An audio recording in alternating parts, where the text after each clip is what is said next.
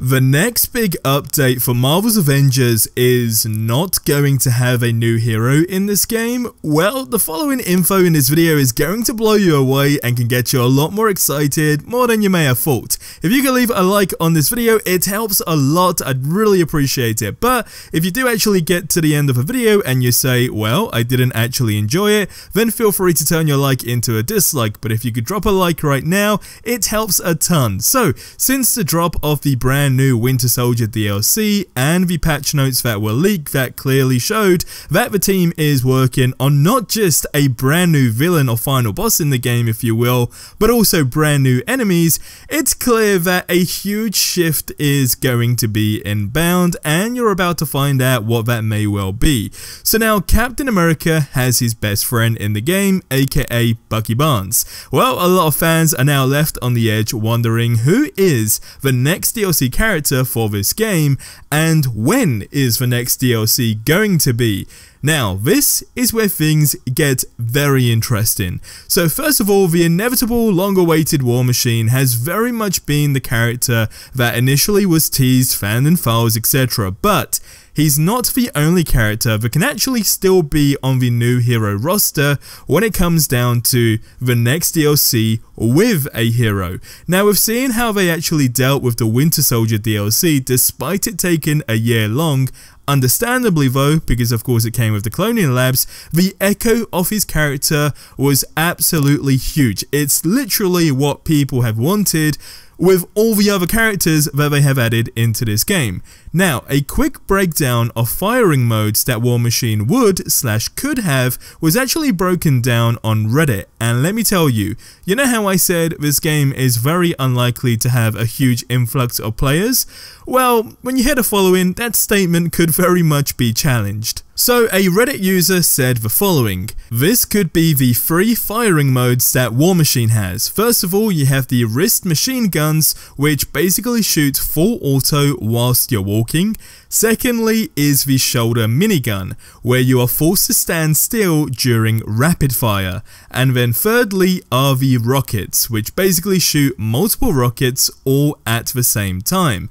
If, and when I say if, at this point, I'm not even going to say it's a big if, because it's very much possible. This would be huge. But another 2 users took to Reddit and vented the following. Firstly, this game doesn't need more heroes, it needs more missions. They then went on to actually say, this is just my opinion, but I don't think the game's issue is the lack of good heroes. Yes, the diversity in this game is just atrocious. We already have 3 clones, and all of us would much rather 3 other heroes take their places. Heroes like Scarlet Witch, Doctor Strange, and Captain Marvel. But playing the same missions as Scarlet Witch, for example, will get stale after a while, and to be honest, I see them making Captain Marvel and an Iron Man clone.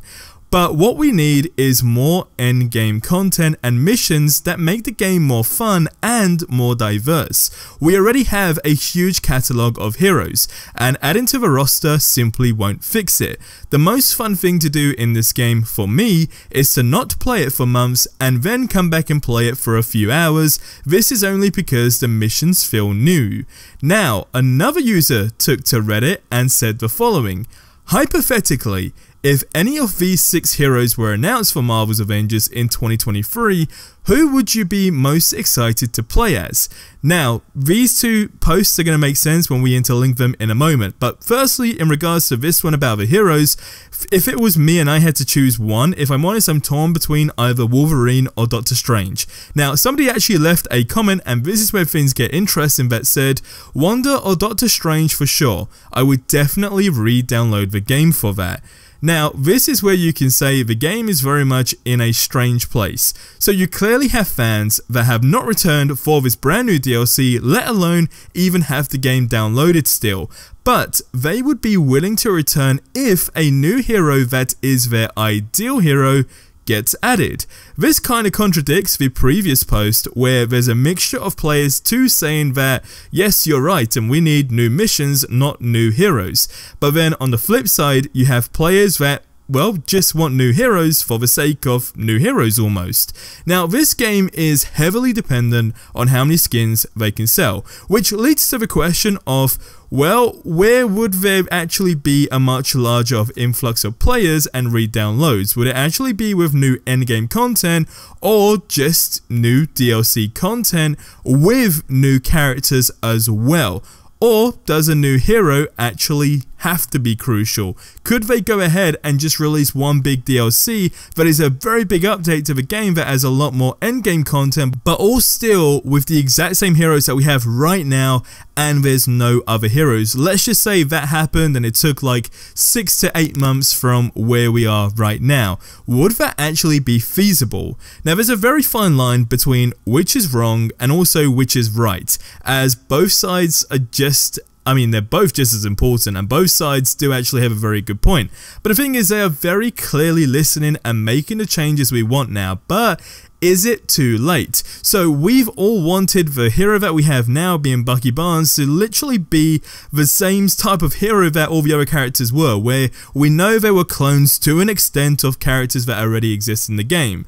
But of course, Bucky has his own unique skill set, and it's clear that a lot of people are really enjoying this DLC. I've said it in previous videos. Is it the fact that it's the first new piece of content with a new hero that we've had in literally give or take a year, or is it the fact that no, this DLC character is actually still very much a brand new, refreshing DLC character into this game because, well, you have his own unique skill sets.